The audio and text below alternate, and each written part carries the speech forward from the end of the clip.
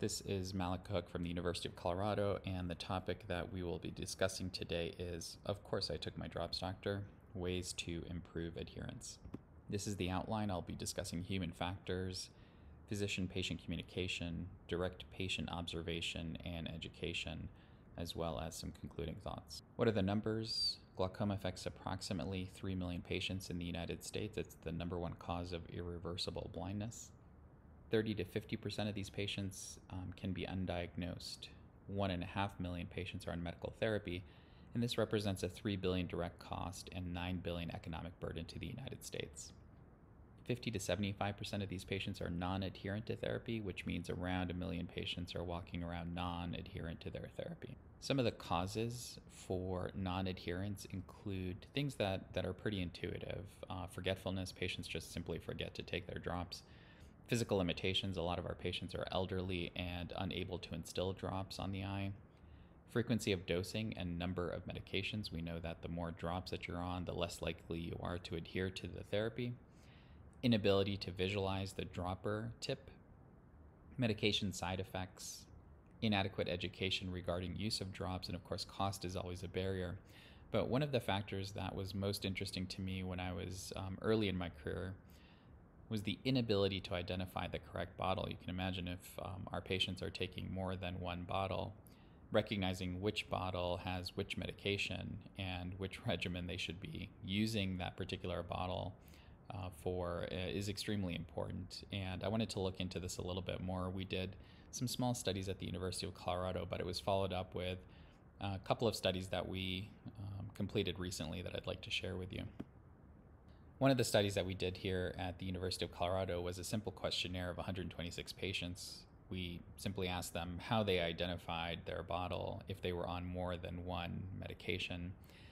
And the answers came back that I think were things we could have predicted just from clinical practice interacting with our patients. The number one method that was used was cap color.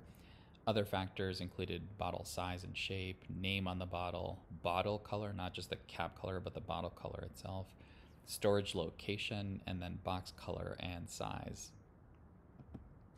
We followed this up with a study that we teamed up with the Hopkins team for. And this was a study that we did on 100 patients. And we also had 3 doctors evaluating some of the results. And the way that we did this is we offered up to the patients 11 different bottle caps. And we asked them to identify what the particular color was for that cap. And very interesting, we got 102 different unique color descriptors. So if you had a cap color that was green, sometimes we got the answer of blue-green, sometimes turquoise, sometimes aqua. And I think most interesting was the fact that we didn't get agreement from the 3 physicians as to what the patients were trying to refer to. This is of course important because when we ask the patient what drops they're taking, they give us the color back. We assume that we know exactly what those colors mean because in the United States we have color coding for the different classes of medications. Of course, this does not exist in all places around the world, but in the United States, this is one of the primary ways we communicate with patients. And it turns out that sometimes the patients, actually I should say, not infrequently, the patients are giving us a color that we are assuming belongs to a particular class, but the patients might be referring to something entirely different. And we should also say that there was a significant amount of color deficiency, vision color deficiency within these patients. So that, of course, presented a limitation in them being able to identify exactly what drop they were talking about. One of the issues that is becoming more relevant to our practice is compounding pharmacies sometimes have cap colors that don't correlate necessarily with the type of medication that's in the bottle. For example, in the United States, we use yellow for beta blockers, and some of the compounding pharmacies can put a yellow cap color with medications that are not in the beta blocker family. This can cause issues with communication, as you can imagine. What I have noticed in the community of compounding pharmacies is that this is being corrected. They're slowly trying to address some of these issues. It still pops up every now and then when I see patients. So what are some of the adherence aids? How can we help these patients? Early in my career, I used several of these that you see here in the pictures. I tried to simplify the regimen without going to some of these visual aids. I also tried some of these alarm reminders, both the bimatoprost, the Lumigan one you see in the bottom middle, as well as the Travitan dosing aid, which is in the upper right-hand corner. The Travitan dosing aid wasn't just an alarm device, it also allowed you to push a lever to instill the drop, so if you had physical limitations, it made it a little bit easier. And there were other positioning devices like you see in the bottom left-hand corner, and frankly, I was disappointed with many of these because patients didn't always hear the alarm. The installation device on the bottom left-hand corner, as well as the Travitan dosing aid, wasn't perfect for a lot of the patients, so they didn't get all of the benefit that I hoped they would get. Well, we have these GAP therapies, guided administration of pharmaceuticals, that are being tested. These are patient-independent, physician-administered, and device-guided therapies that are not quite on the market in most places around the world, but slowly going through the approval process, and we should be seeing them in clinical practice soon.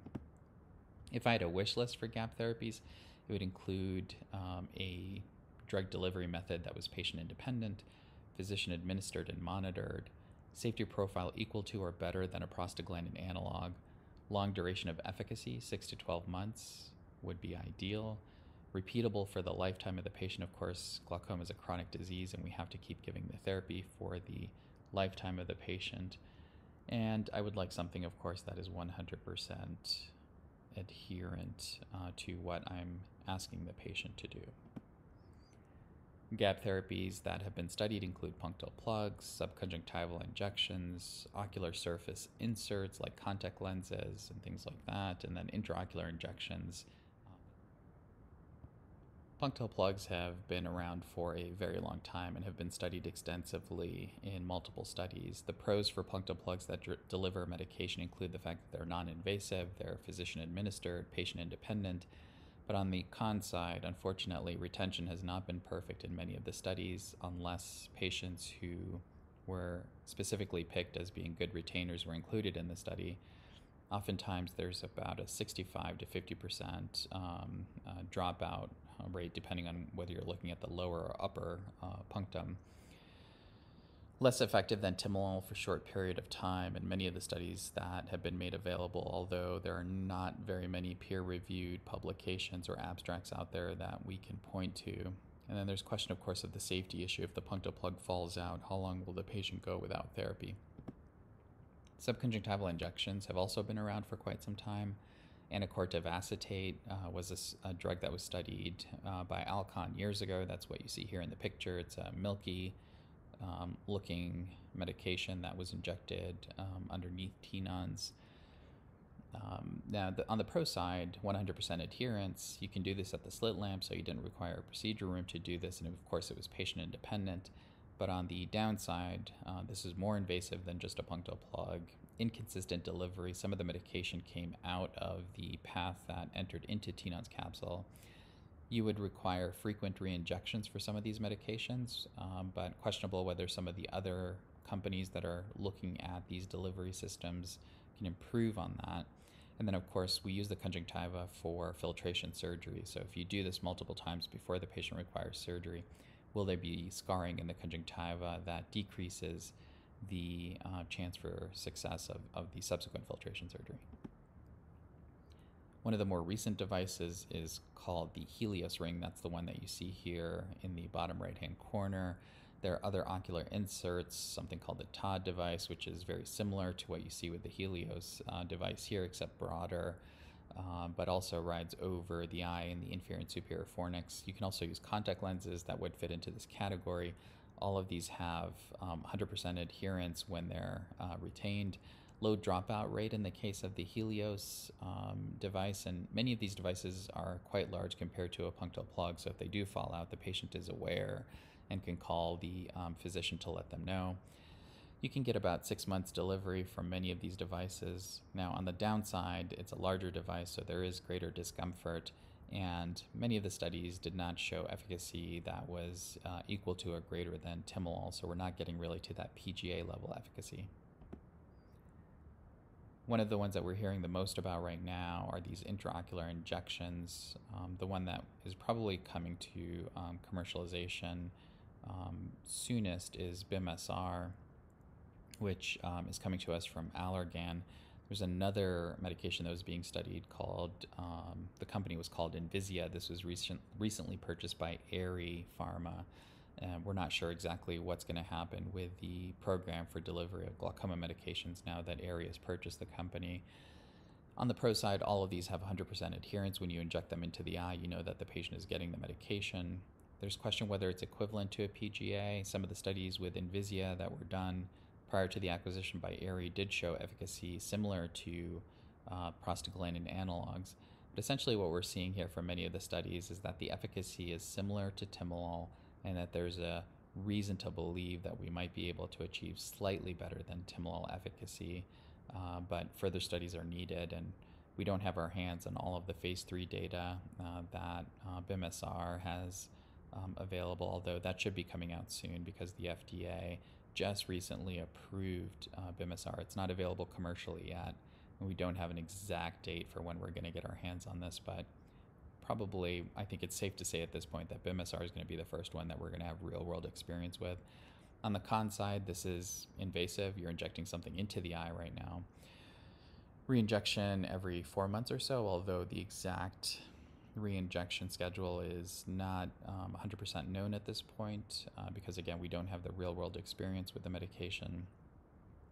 I wrote down here a question whether it's a slit lamp procedure. I think this is more of a procedure room installation. It's going to be much safer, much more controlled than doing it at the slit lamp, but that can improve over time with experience. We might get more comfortable with doing this at the slit lamp. And the big question, of course, is going to be endothelial cell count. Are we worried about endothelial cell loss with something sitting in the angle that could potentially move around when the patient is also moving around? And what are the long-term implications of repeated injection on the corneal endothelial cell health? Now, we've talked a lot about all of these devices and what we think would be good for patient adherence.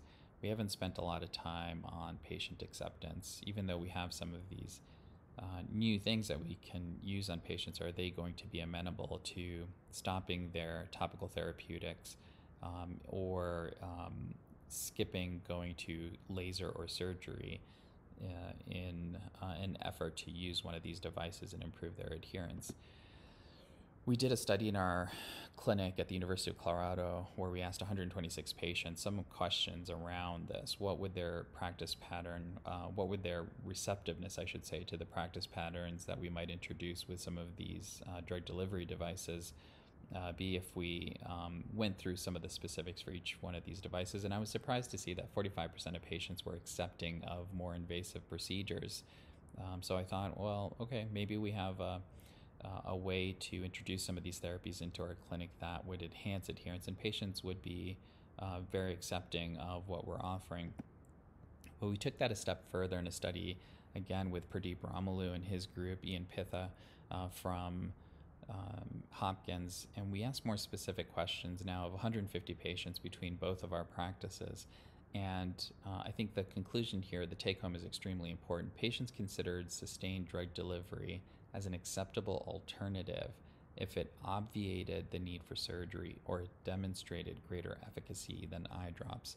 So in most cases, it wasn't enough to just give them an alternative that enhanced their adherence.